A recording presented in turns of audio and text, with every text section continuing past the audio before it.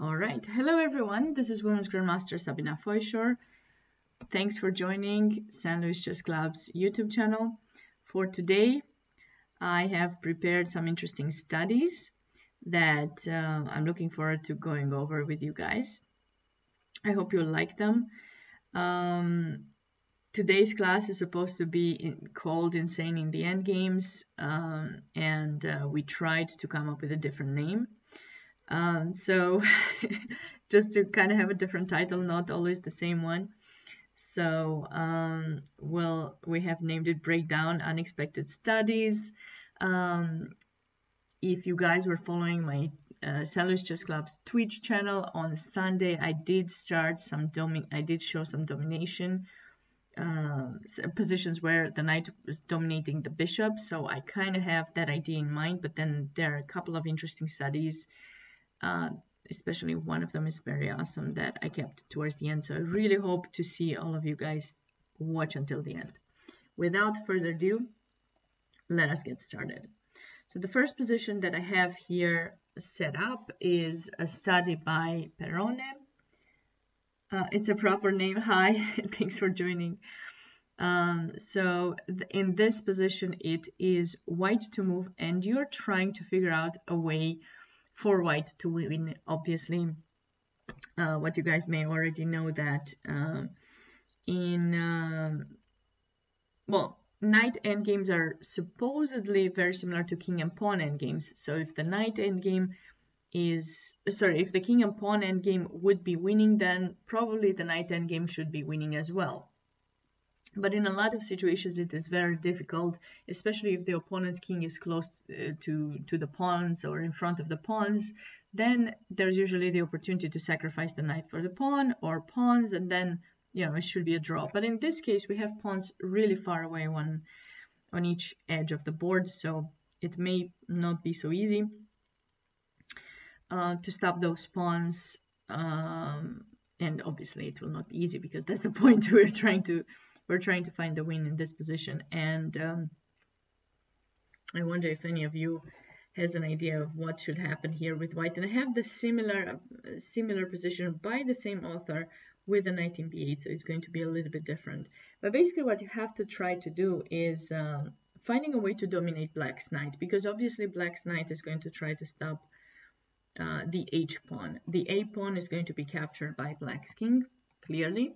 There's no simple way to defend it, and even if you do manage to defend it with knight c7 after chasing black's knight away from e6, there still will be king b6, and you probably won't be able to hold on to that pawn. So that pawn is going to fall, but the question is, will you be able to win with white with the h pawn? And the answer is yes. And actually, it does matter what white plays in this position. You cannot attack this knight anyhow. There's just one way that wins it. The two natural moves that come to mind are king d7 and king to d7. Both of these moves are possible. You just need to figure out which one is actually the one that will help you win. And the correct move is king to e7. What happens after king d7? Probably black is going to play a move like knight g5. And then obviously you have to try to defend your pawn. Actually, that knight is hanging too, so you have to play knight c7. And now they will try to go for the pawn. You have to push. And then, as I was mentioning to you previously, king to b6. This way the king keeps both the pawn and the knight attacked, and there isn't so much that you can do. Hi everyone, thank you for joining. Yes, there are lots of beautiful studies out there, and domination is certainly a beautiful theme, I think. So I did choose a bunch of domination studies for today's video. So here the problem is that, like, if you try to go, for example, king here and then supposedly going there to play a7, obviously we won't let that happen. Your knight is stuck to protect the pawn, and then you don't have sufficient time to come the other way around to chase the king, because obviously he will play king b6. So there's no way for white to continue progressing this position. But what's the difference now with king e7 instead? Well, with king e7, you're attacking the knight, and now they kind of have two moves that make more sense. We will try other moves as well, but Knight d4 and knight f4 are the ones that seem to make the most sense for black. Knight g5 is an option as well, but knight g5 seems to allow h4 to be played. And black is certainly trying to keep white from pushing that pawn forward too much. So with either one of these moves, knight d4 or knight f4, that h pawn is stopped because their check pawn ideas, therefore stopping white from pushing it. So we'll first start with knight f4. Controlling the h3 square, and also once again there's knight g6 if you push, and let's not forget this knight is hanging, so white does need to play king c7. And the point is that now if black plays king b6, then we will have knight e6 trying to trade the knight, and then no matter how you do things, now this knight is going to be placed in c5, defending the pawn from behind it, which is a very typical theme in knight endgames, or knight and pawn versus king type of ideas. He has to stay there, he cannot move anywhere, and then you should be able to win by supporting the h pawn with your king. So for example, if you just pretend you're just sitting and waiting, we'll play king f6, and then you can keep sitting and waiting. We push. A typical way for someone to stop a pawn with a knight is to kind of have this maneuvering. I'm not even sure how to call this. It's like a square that is formed, so the knight just kind of just moves around in circle based on how you attack it. But the point is, if white manages to win black's knight, then obviously they will win on the other side of the board, right? So if we go here and he goes knight f3, right? We're going to go king f4, for example, right, attacking the knight. And if you go knight here, we're attacking the knight, you move it away, and then we push h4, because this is not a situation where black can sacrifice the knight for the pawn. And that's usually, that's basically the pattern that will happen throughout. All right. Now going back to this position, if instead of king b6, black would try knight here in order to stop the pawn from pushing forward, king f6, can still do the same thing, but now knight e6, you will take the pawn, right? It makes total sense because now there's no way, since white brought the king here. But now what we notice is the king and the knight together will kind of dominate black's knight. So we play king f5, and you bring in the king, right? King b5, because you're trying to kind of, bring the king knight f4, offering the knight a trade. You can check if you want to. And now a very important move of domination. You have to figure out where this knight may go, but you also have to keep black's king from entering in front of the pawn, right? So king e6 is the correct move here. You have to trust me on that. And then the knight restricts the square on which, black's knight could stop the h pawn, and then we slowly march. So pretend you go here, king c4 or king c5, we slowly march the h pawn, and there will be no simple way for black to stop that pawn. Say you play a move like this, king f5, check. What do we play now?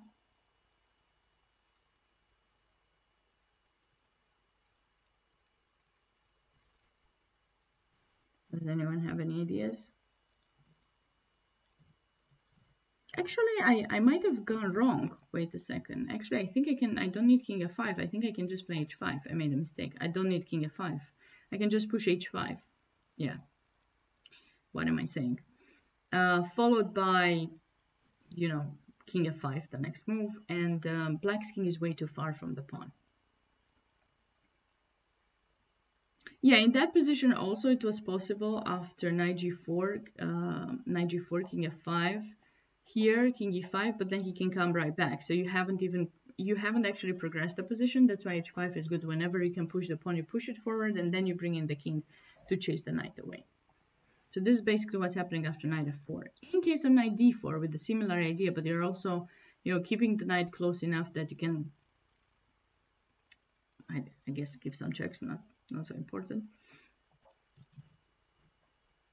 Knight f3, h3, and now king b6.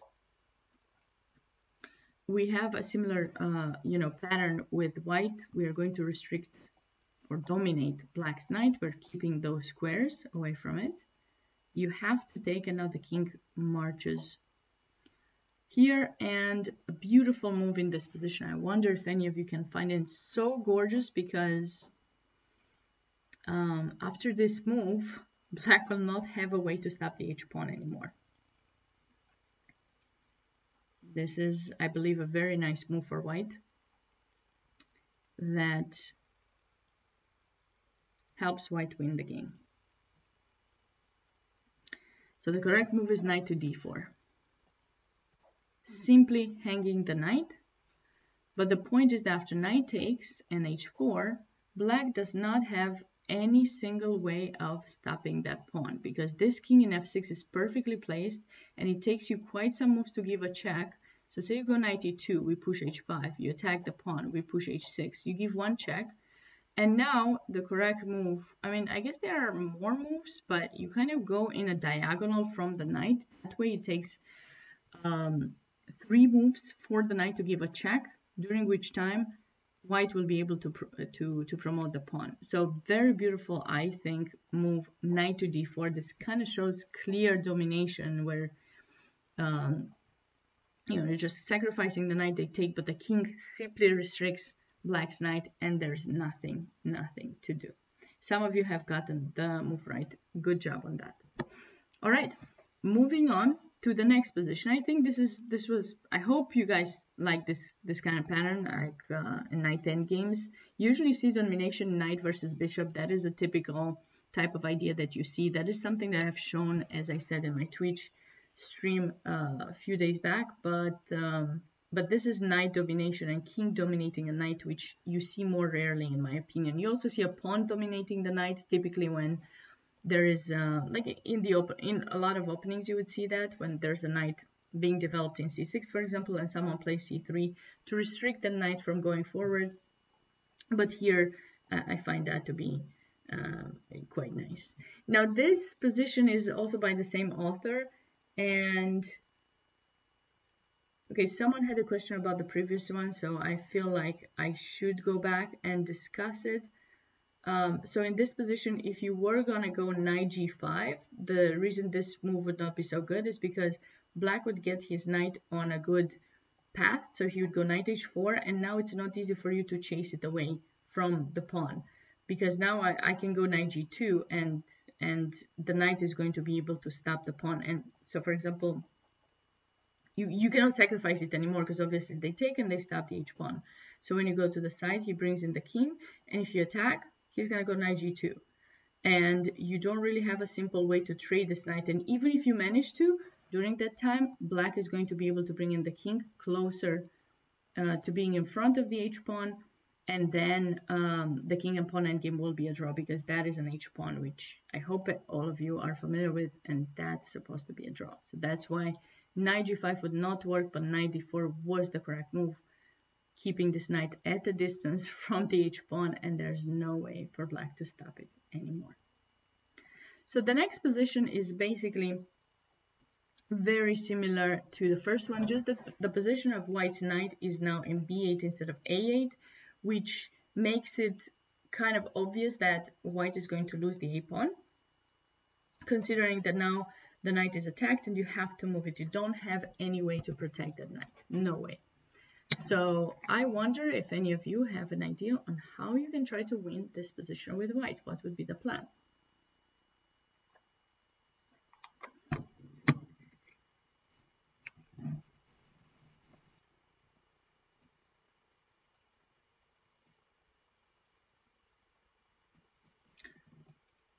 I think I've already described that, Fitz, so I really hope it was clear enough what I have mentioned. Yeah, the h-pawn cannot push because the knight will be sacrificed for it. So you wouldn't have the opportunity to do anything because the king would make it in front. Oh, wait, maybe you have a point. If knight h4, in this case, you're saying, well, then there's this domination, of course. King to g5, the knight cannot go forward. This knight stops him from going there. You have to go knight c2. Knight g2, and now the knight dominates this knight once again. Thanks for pointing that out. I think this will make it kind of clear how the king restricts the knight, and now black's knight is trapped, okay? And then these are white's next two moves, and it will be game over. So yeah, knight d4 is the correct move, and that's why you kind of had to take, and you couldn't go to h4.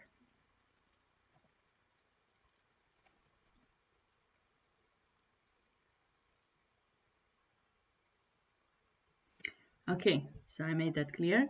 That's good to hear. We have this position now, and it is white to move.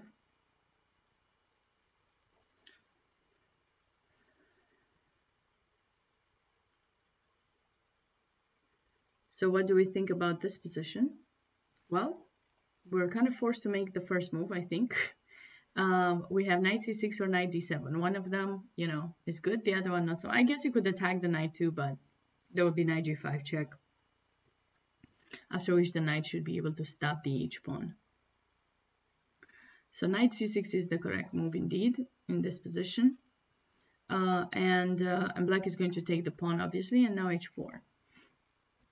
And as I said, this kind of ideas do not quite work, because after king g5, if you keep attacking the knight, this is not the same as the previous position. It takes white way too many moves to try to dominate this knight. It's not really going to work. The knight can jump around so much. So for example, if you play here, they will play king b6, for example, and if you try to bring in the knight similarly as before, right, to try to control those squares, and the king would come this way, for example, the king comes to c7, you do this, and now knight f2. If you want to play one more move and try to keep the knight restricted, his king comes in, and then when you attack the knight, he's going to go knight g1, and if you go h4, for example, the king just gets in, as I mentioned, and black should be able to hold this position. That's why it is very, very important that you push the pawn immediately. Now the king will try to come, for example, king b5, and now we are chasing the knight, because you see with the pawn we have restricted that strong square for black's knight, and after knight f4, for example, we have this check, and now a similar idea as the previous position. I wonder if any of you can find it. Similar idea where you're deflecting somehow black's knight from the control of the h-pawn and not letting it promote. What do you guys think?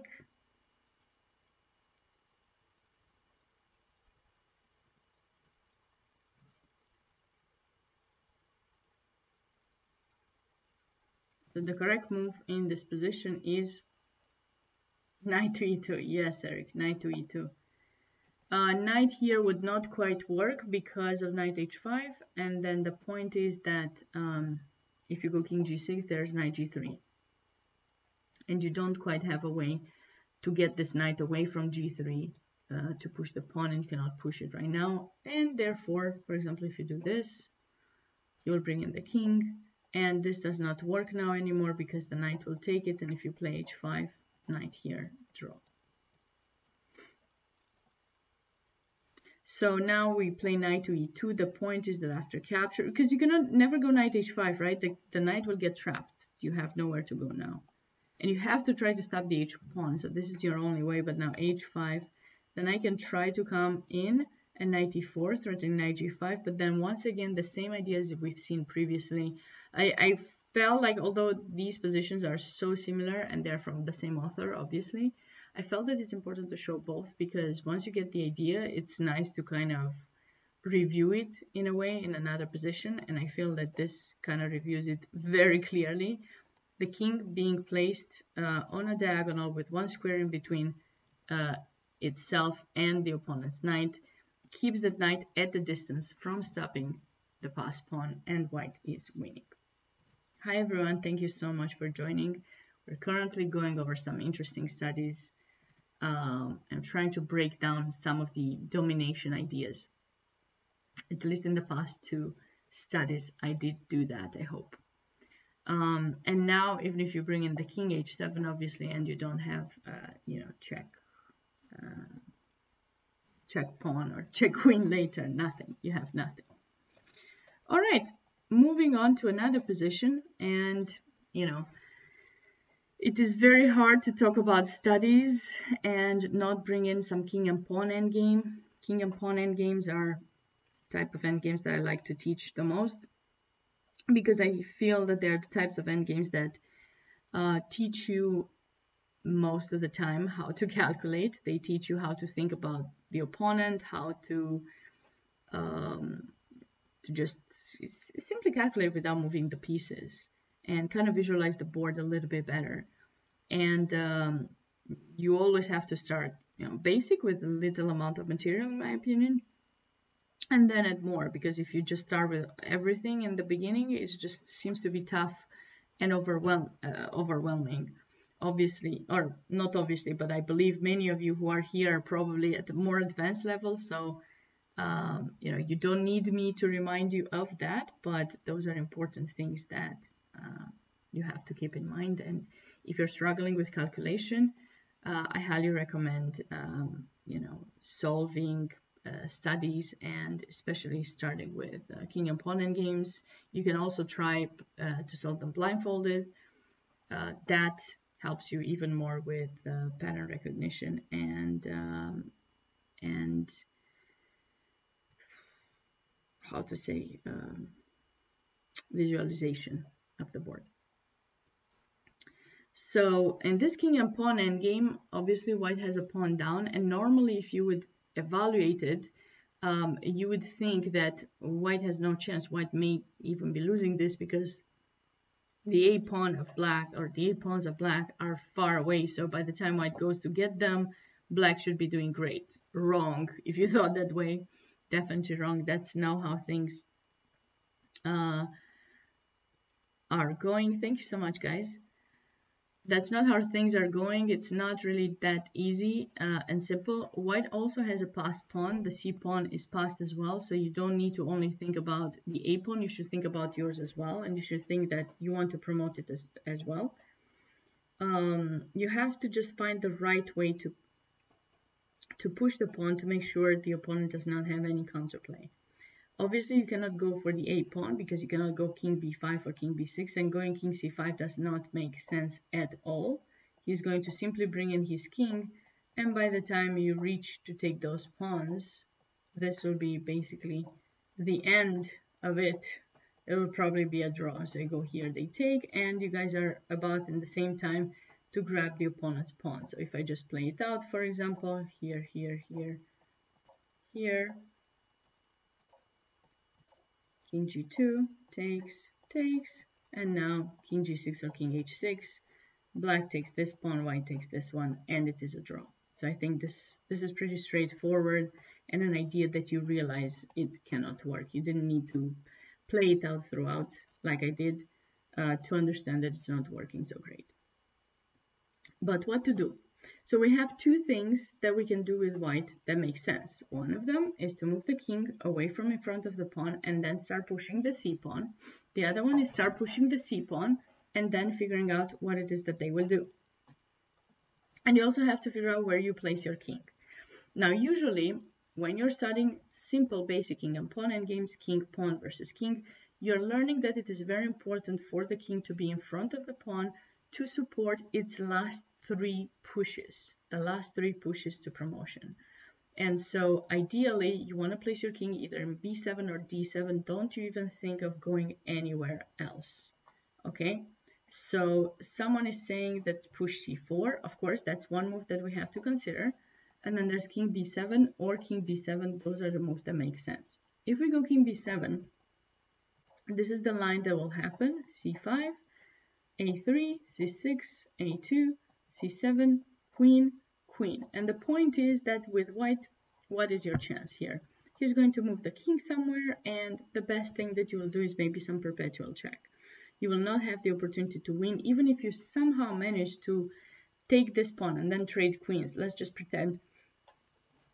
Then you have to take this a pawn, and by the time your king comes back, you may even be losing if he manages to take your two pawns. So you don't have much. So definitely, I think it makes sense to you that white should place their king on d7, not on b7, because on d7 it actually restricts black's king too, and together with the queen they can create some kind of tactical ideas and mating ideas maybe. So now the question is, do you play c4 or do you go king to d7? I see many of you are saying d7, but there were some who were saying c4. And it's always tricky, and you have to understand if there's a difference. And actually, there is a big difference. If you push c4, it's going to be a mistake because black has sufficient time to bring in their king to kind of stop your pawn. So let's just pretend here. And now you're going to go king b7 to try to support that pawn. And so this is basically the best thing that can happen. So even if you promote first now, the king is still far away, cannot support any kind of idea for, mate or anything like that. So the game will most likely end in a draw. If you're thinking about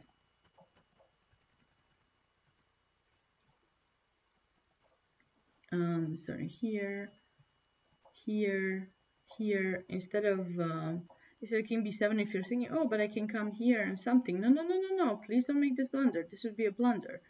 Why? Because the king comes in, and when you take, we're dealing with the same situation, just that in this case, probably black is winning because their king is a little bit better placed, and he can try some g5. Let's just say go here.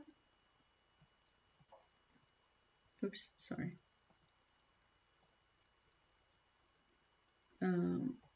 Here, you bring in the king.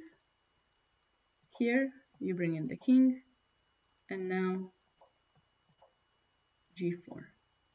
The point is that we managed to take this pawn. It's not like you cannot take because king takes g3, and if you go king h4, a simple waiting move wins the game. You move the king, we take the pawn, and then the g pawn wins the game.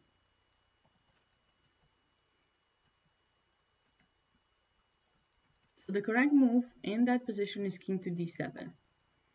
He's gonna start pushing the pawn because his king cannot stop the c pawn anymore, and obviously we are dealing with this line.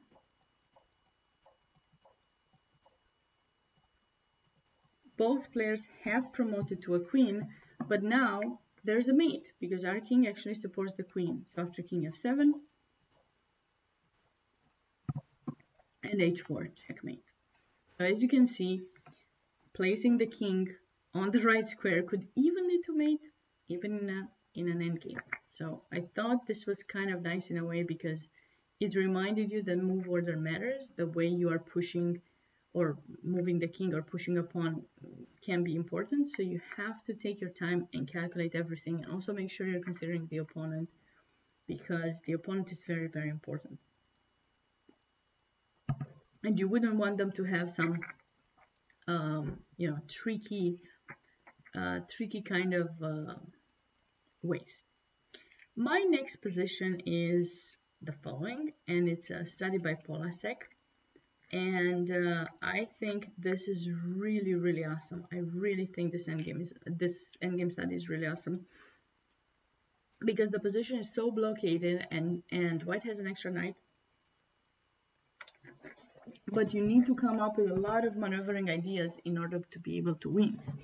If there were more pieces on the board and it would be some kind of Capablanca style position, you probably would think of domination on the A file somehow, or activity. You would get active on the A file, and then somehow you'll be able to do something, though usually there's still a way in Capablanca's games and endgames, there's still a way on the other side of the board that they can like open up the position and do something. But in this case, there's none. There's just one side and there's just one knight. So it is very important to come up with an idea on how white can win this position.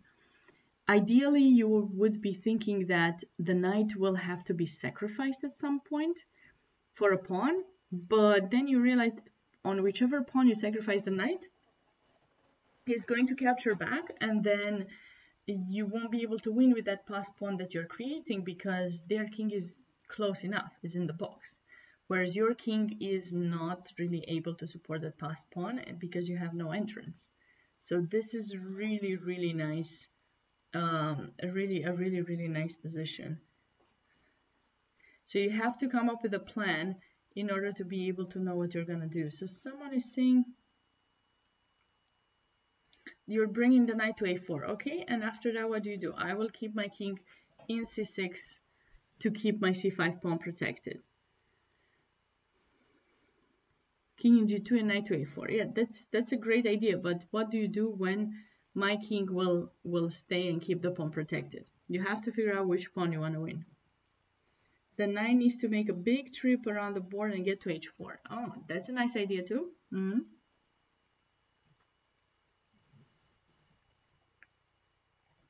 Once the knight gets there, if they take it, your king will come right back, or it depends where it is. You will take that knight, and then you will have g5 pawn push, takes, and then the king and pawn endgame will be winning indeed. Knight to h4. How do we get the knight to h4? That's the idea. So this is a step-by-step endgame. This is a step-by-step endgame. So I think there are a few steps that you have to. I don't think I know. There are a few steps you have to get ready in order to be able to get those to get that going. And even after that, what do you do after that?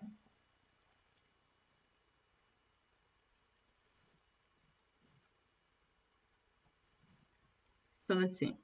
So obviously first move is king g2. So you're moving the king away in order to free that square, and then you need to bring the knight, right, to h3, and then you're coming right back to bring it to a4. That's what you guys said, right? Because you cannot bring it to h4 directly. There's no way to get the knight there, considering the way white's pawns together with black's pawns are located. You don't have a way to get it to h4. If you could, that would be great.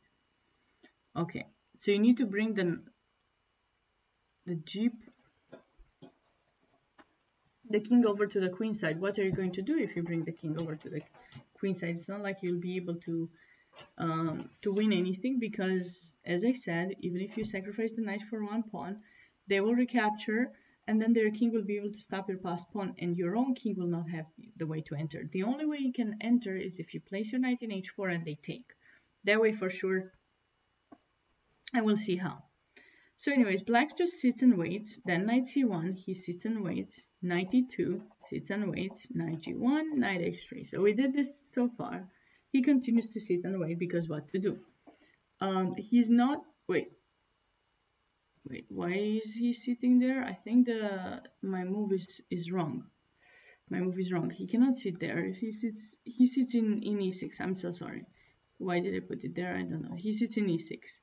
If he sits in c6, obviously we take, and then if they capture back, then we start pawn margin, we're winning. Yeah, definitely.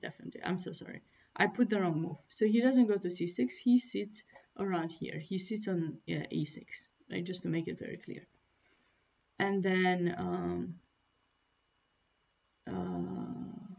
knight f2, and then back king to d6, right? So it's pretty simple to understand that you cannot take that pawn. All right, now we continue. Knight d1, king c6, knight b2, king d6. He just sits, right? He sits close by to those pawns because that he realizes is what you want to attack. So knight a4, king c6. All right, so we brought the knight to that point. Now what to do? How do we bring it to h4 as you guys want?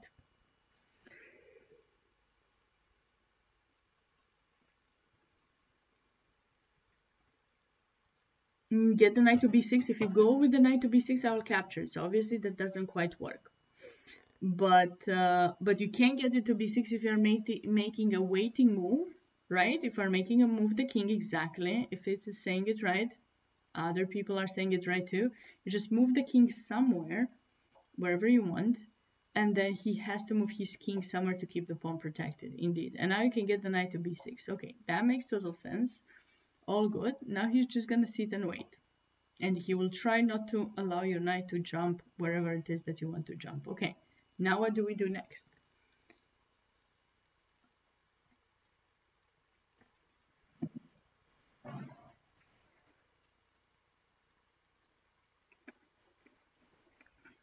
The knight is in b6.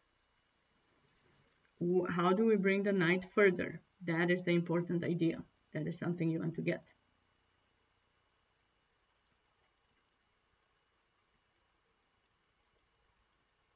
So you have to bring the knight through c7. So he's going here. King e6, and now knight c7 check. King d7, not to let the knight jump around somewhere else. Now the knight comes back to b5. No, you cannot, because you know, with the knight in d5 you cannot really sacrifice in f4 or something here. For example, after king e6, if you sacrifice, he will just take with the e pawn. That way you're having no entrances with your own king. He just sits around that pawn and there's no way to win. So clearly he needs to bring the knight to b5.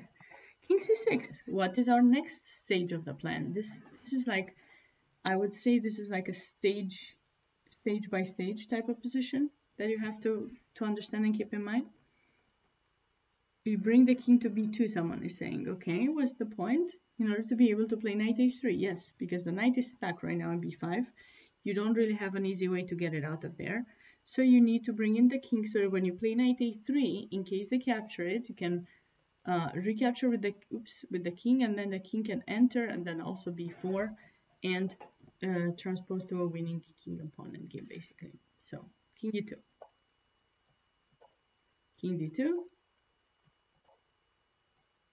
Now there was some small triangulation, really doesn't matter so much.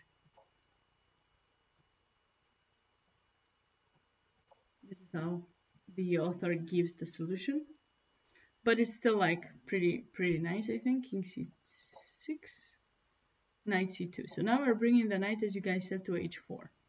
Now he's rushing very fast on the other side of the board because he does not want the knight to be there. He wants to be able to take it.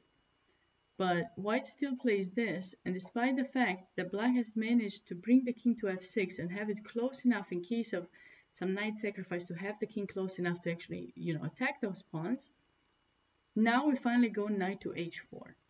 The point is, if they take, we bring in the king, as I told you previously. Oops. The king makes it in that direction, and at some point black will be in Zugzwang. White will be able to win the pawn, and therefore after that the game. For example, if you just sit and wait, right? Pretty simple. And then we take the pawn, like just take the pawn, you move somewhere, then we push g5, and if you take, obviously the king wins the game. If you don't take and you pretend like you sit, there's still a capture there, king g4, and then the king, oops, see, what did I do? Whew. I'm not sure what I did, I apologize.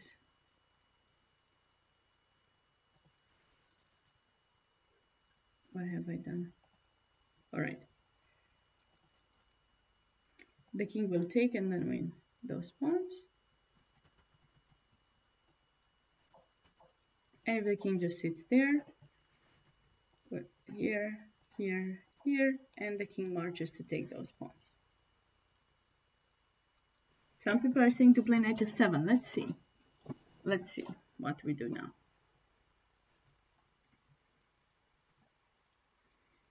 So he cannot take. I think we made it kind of clear that he cannot take, and the other one, like sitting with the king, doesn't work. Oh, pushing the pawn, I think this is something I didn't show. For example, and trying to enter with the king is not going to be sufficient once again, because you cannot really enter here. That's the point. Because you have to go back, and then once we take it, you go back, and then basically the same thing. You cannot find any way, no way with black to stop. Then yes, it is less than 50 moves. We are move 29, so we still have chances to win. And also we traded material, so it's not really like, it doesn't matter that it's 50 moves. There's no 50 move rule. But yeah, in some situations, you know, I actually had a game once, I remember, against a low rated player, and the bad thing about it is that, you know, I finally was able to get into a position where I was winning, but I reached 50 moves and he claimed a draw. I mean, after I played for like 2 hours trying to get into the position that I felt I had some chances, he finally messed up, but then it was too late for me to actually do something. So the king just sits and waits, and now we do knight f5. I believe someone said that. King h7, and now if you realize, black's king is stuck, and he doesn't have pawn pushes. His king is stuck to protect h6, so if we make any kind of waiting move, like this one, he has to go back, we take the pawn, after which it's a much simple process, because, like, let's just be like here. You just bring in the knight, you try to take some of the other pawns, now you have this pass pawn, so Black's king has to stay in the box of it to stop it, and then white is going to be able to win. So this was that study. It's kind of crazy, I think, that from here you can imagine you have a winning chance. Yes, you have it. You just need to make sure you take your chances when they're given to you, because you don't know what life has planned for you. You never know. All right, moving on to the next position. And this is kind of a nice one as well. I hope you guys liked my knight maneuvering thing. And this position, it is white to move. I'm curious, how do you guys evaluate this position if you think white can win? And obviously you're going to tell me yes.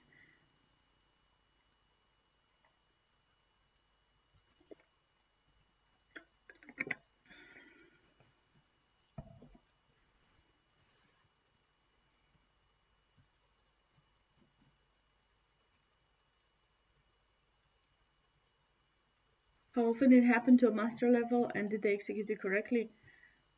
It's more rare that you get such a blockaded position and you have to just maneuver it around to get to win like that, exactly as that position was. Is more rare, but it does happen at times, and usually people execute it correctly, especially like at the Grandmasters. They usually, this is the way they end up winning, you know, by moving the pieces around a lot. At some point their opponent makes a mistake, and then in these types of positions, a lot of top, I mean, not just top, but grandmasters usually have a very good sense of what they need to do in a position, and I know that they usually find a way to win. So this, in your calculation, is a draw. So in this position, white has some nice ideas, considering the black's king is really kind of restricted here. It's really restricted here, and it kind of stays on a mate. That is something very important for white to take note of, because if they don't take a note of this, they cannot win, because those pawns are about to be traded, so white will not be able to get an additional queen or whatever piece in order to try to win. And if that pawn is gone, you may think, that's it, done, it's a draw. But no, really, it's not really like that. The first move in this position is bishop to g3.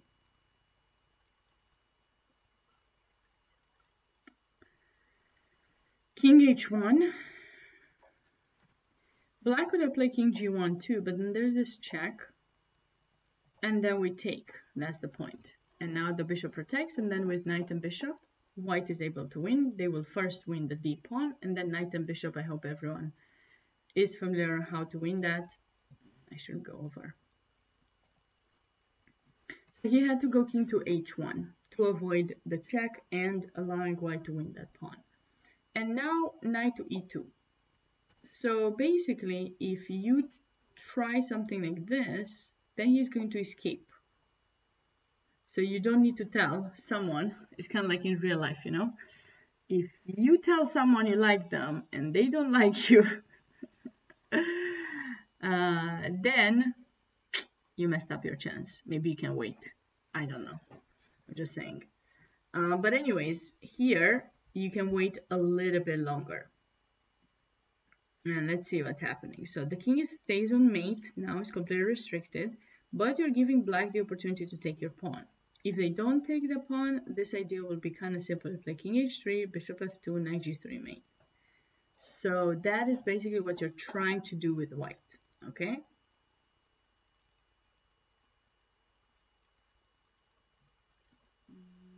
So knight e2, someone said knight h3. Knight h3 can work too, but usually you don't want to do this. You have to, if you guys are familiar with the mate, knight, and bishop versus king, then you would know how the knight kind of follows the W, right? It usually goes from second to fourth rank. It doesn't really get from first to third or fourth to third or something like that. It usually goes like that to make like an M or a W. When you do this, the problem is that you blockade your king. You're blocking the king, and the king has to go to h3. If the king cannot go there, you don't have a mate. He's going to take your pawn, and you don't have a mate. So that's basically what is happening in this situation. That's why knight e2 is very important, because you're keeping that option open. Then the king goes to, the bishop goes to f2, knight to g3. So he's going to take king h3, and now obviously you cannot just sit like that because we have a very simple threat. So bishop h2. In case in this position black is considering, say, bishop c7, you're going to get mated even easier by playing like that. Bishop h2 followed by knight g3. And there's nothing that you can do. Bishop a7 to stop that restriction. And now bishop h2. White is definitely trying to mate with knight g3. Taking the pawn would not make sense. So bishop h2. Bishop f2 to keep the mate under control. But now black is running out of moves, or black will be running out of moves here. After bishop takes d6, you need to sit and wait, basically. And because if you go here, for example, there's bishop c5. We blockaded that pass pawn. Now the king white's king keeps black's king restricted. If you move the bishop, now there's knight g3 mate. If you don't move the bishop, you lose it. You don't have a way to keep this.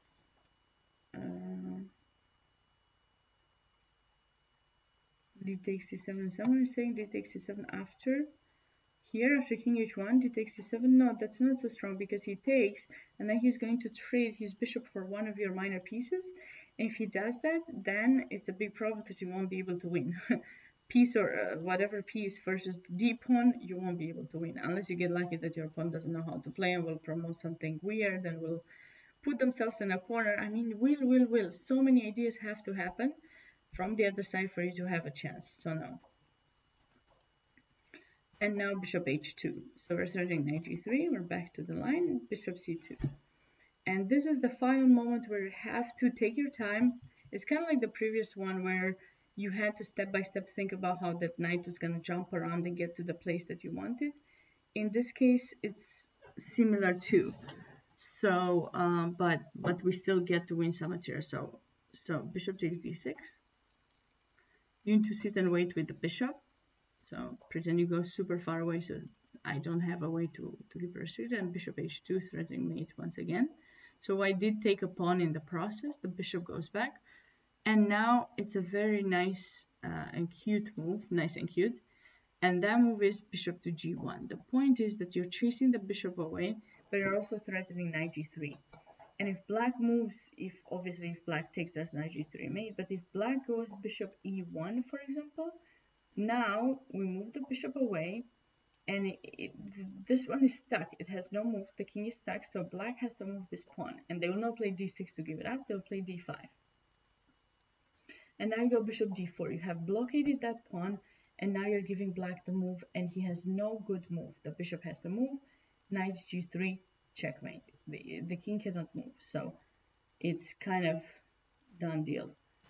In case of bishop c5, for example, in this position, and then black would play not d5 but d6, you're not worried about it. You don't need to take the pawn. You can just go back. You want to keep it a little bit longer to make sure he doesn't get to stalemate himself. You have to see. Here, however. And now he doesn't have a good location to sacrifice his bishop for it not to be a loss. He does not have a stalemate here, so it's kind of game over. So I'm saying king g1 instead of knight h3 check. I'm not even sure when you're king g1.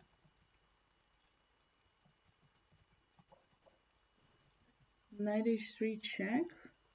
I think you typed it wrong.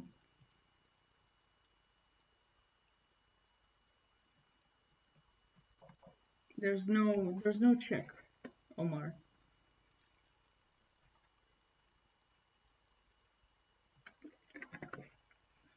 Oh, d takes c7. I thought I did say that no. D takes c7, bishop takes c7. You don't have a check. So you don't have a check. And the way the things went, you never let black move the king from h1. It was always an h1, and that's why. Maybe you're talking about this other line, the king g1, knight h3 check. So here maybe you wanted to take, so I guess that wins too. Here, and if he takes, you go knight h3 check and take the bishop. Maybe here is what you meant. Here is a possibility too. It's winning. Goodie. And the last position that I have for you guys for today is the following one, and it is white to move. I wonder what do you guys think about this position, and it is white to move. Material is equal, but white seems to have a slightly safer king, and the pawn in c7 could be a huge help for white.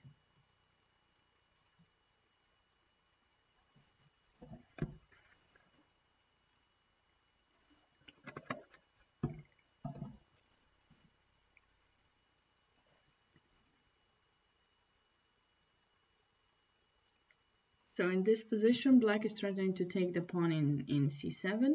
We have opposite color bishops, which can be helpful for the attack, but it can also be a problem. Is there not? We can try to find. Wait, bishop and knight endgame?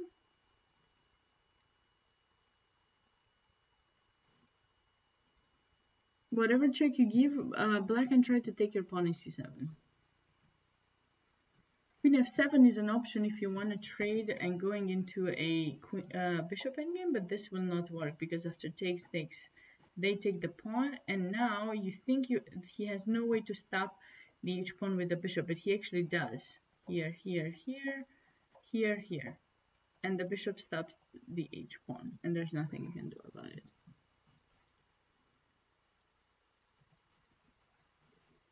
So on king b6 is a nice idea, but you're not really stopping much. It check you.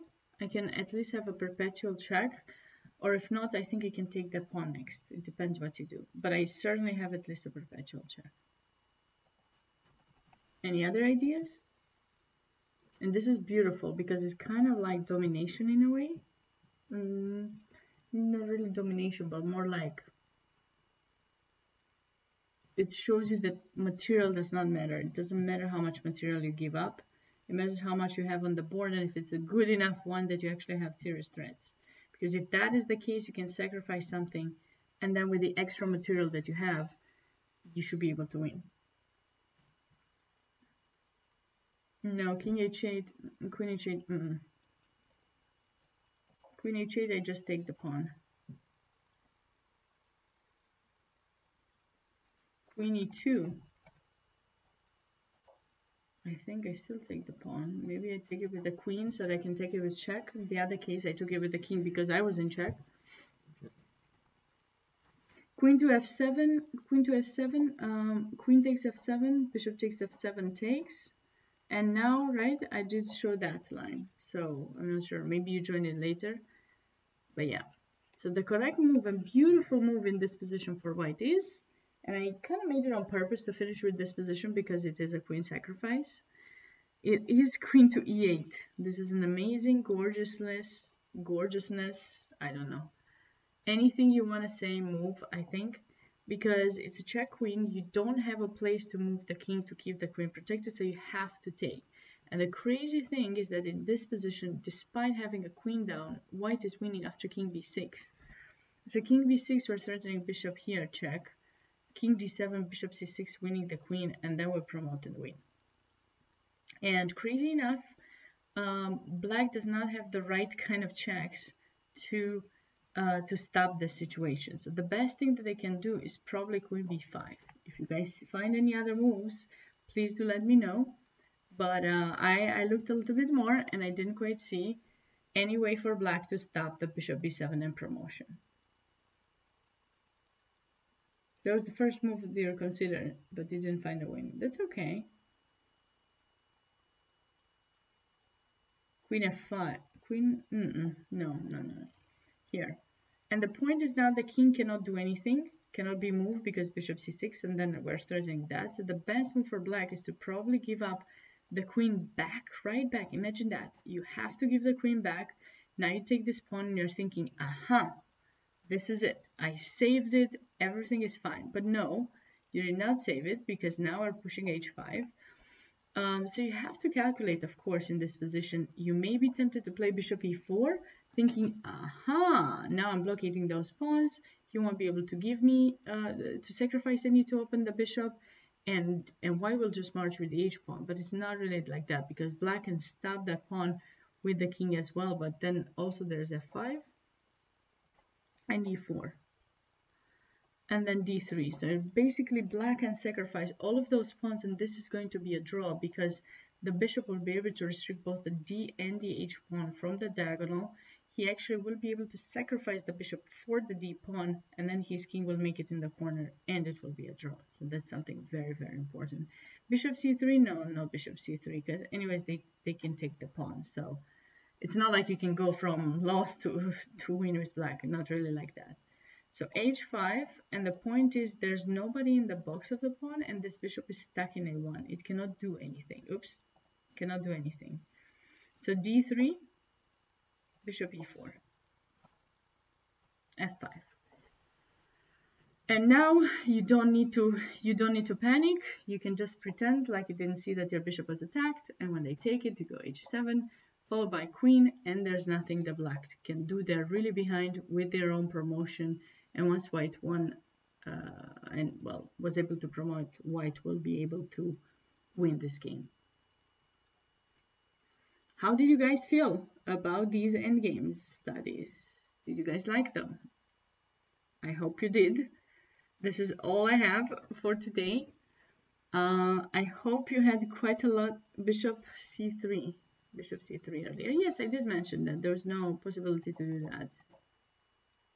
Instead of this, to play bishop c3, he's not going to do anything. He will play h6.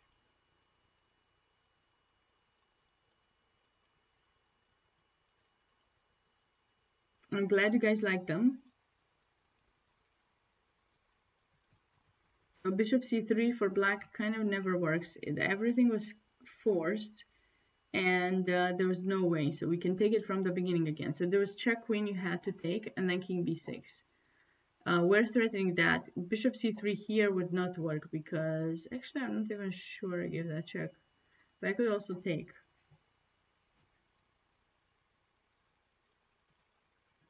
And then when you take back, we can give check here and bishop c6 check. Win the queen, followed by promotion. If you go back, thinking, ooh, I promote, well, let's not forget your king stays on mate, so all I have to do is bishop g6 or bishop f5. Bishop g6 is probably the best and fastest because I'm also attacking your pawn, so if you promote, I checkmate you. You have no more choice, nothing to do to stop that. And then here, after king takes b5, king takes c7, I guess you could try bishop c6 now, but you would always fall for this kind of mating ideas because white is definitely very serious trying to win. So that didn't work, and then there was no other point, I think. Maybe this was the final point where black would have tried bishop c3, but as I said, you're a little bit too behind. I push h3 and this pawn wins.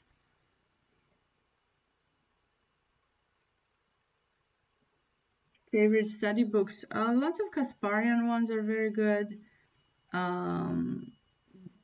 Kasparian are definitely some of the best ones. And pretty much any place you can find studies is amazing. You have to try to solve as many as you can to help yourself.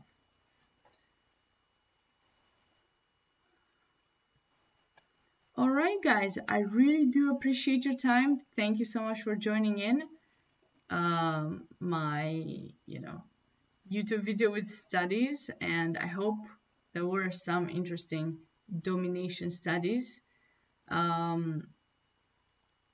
It was great to see all of you here. I hope to see you back. Be sure to follow and subscribe to St. Louis Chess Club's YouTube channel. If you haven't done so yet, you will get notified when we go live.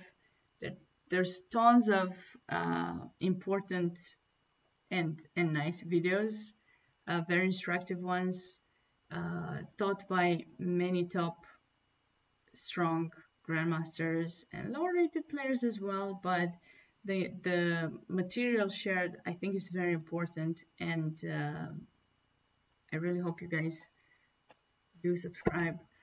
Other than that, thank you so much, and I'll see you very soon, either here or on Twitch. Bye bye for now.